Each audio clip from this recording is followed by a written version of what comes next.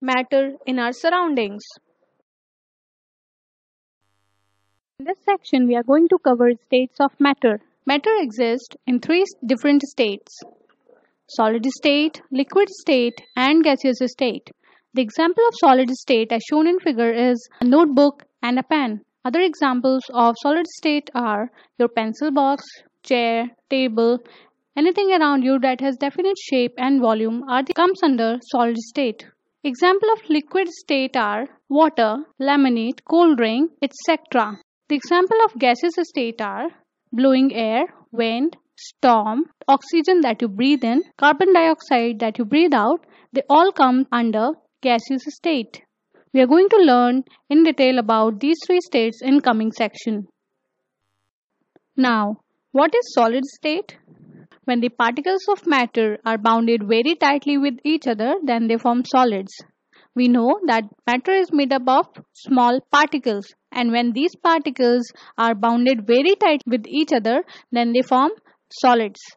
And what are the properties of solid state? Solids have definite shapes and volume. That is, they have well-defined boundary. Solids are not compressible and cannot flow. Since the particles of these solid matter are bounded very tightly, therefore they cannot flow. They are not free to move. To understand these points, let us consider some examples. Here in this example, microscopic view of arrangement of particles in this solid state is shown. You can see that particles are bounded very tightly with each other. That is, they don't have enough space in between them. Now let us understand with another example that solids have definite shape. In this example, we have taken three objects: a pen, a wooden block, and a book. And we are trying to outline the shapes of these objects. At the end, what we will see, let us see. See, the person has outlined this book, he has outlined this block, and now he is outlining the pen. You will observe when we remove these objects from their places, we get a definite boundary, a definite shape of these objects. Therefore, it shows that solids have definite shape. Here you can see that the particles are bounded very tightly. They don't have enough space in between them. Therefore, solids cannot flow. Now, the question that might come to your mind is, do these particles does not have any kinetic energy? It is not so. In solids, the particles vibrate about their fixed position. That is, if this is the position of this particle, then they vibrate about its own position. It does not move. This is because the kinetic energy is too low. It is very low to let them break away from their mutual force of attraction. Since the kinetic energy is very low, therefore they cannot come out of their mutual force of attraction. Thus, solids have definite shapes and volumes, and they are not compressible and cannot flow. There exists some solid state matter which do not have similar properties as mentioned earlier. For example, sugar or salt takes the shape of the jar in which they are kept. Both sugar and salt are solid in nature. Let us see.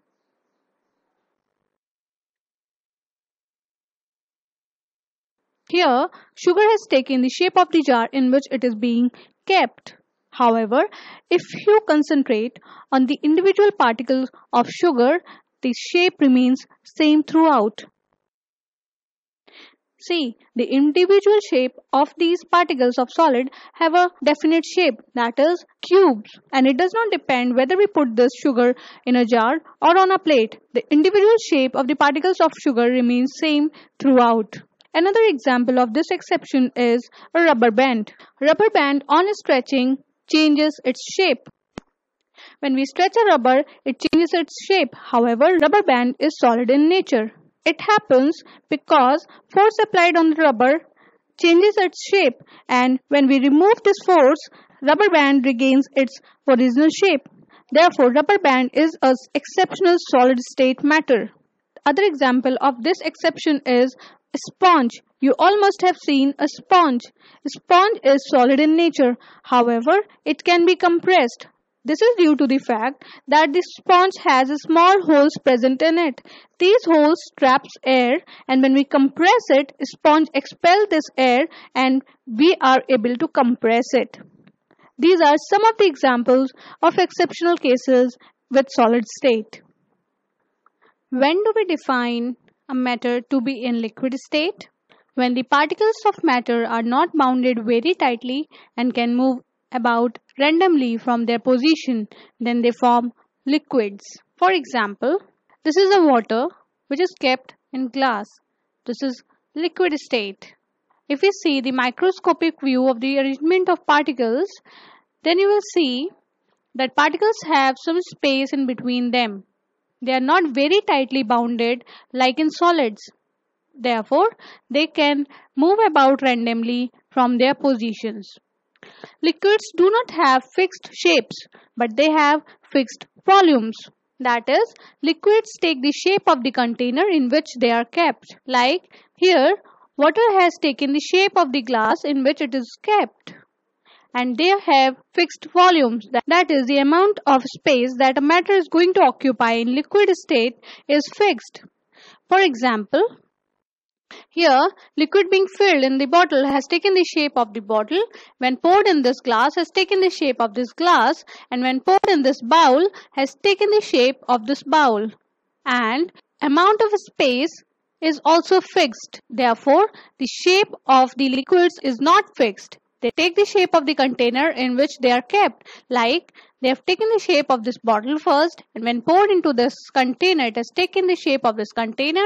When the liquid was poured in this bowl, it has taken the shape of the bowl. However, the amount of space occupied by this liquid was fixed.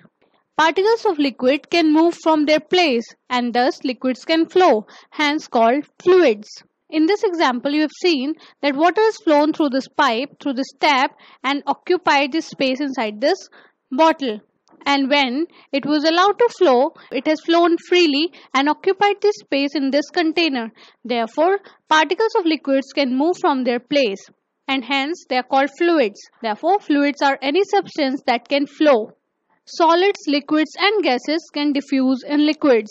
In previous section of this chapter, we have studied that solids and liquids have diffused in liquids. For example, sugar, being the solid state of matter, has dissolved in water.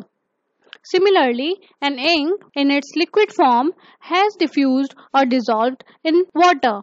Gases also diffuse in liquids.